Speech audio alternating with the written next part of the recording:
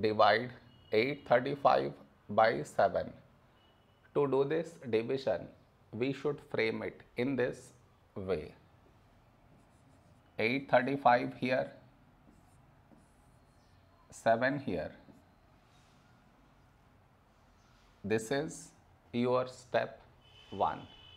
Next, here we have 8, here 7. A number close to 8 in 7 table is 7 ones 7. Now we should subtract, we get 1. After this, bring down the beside number, so 3 down, so 13. A number close to 13 in 7 table is 7 ones 7. Now we subtract, we get 6. After this, bring down the beside number, so 5 down, so 65. A number close to 65 in 7 table is 7 nines 63.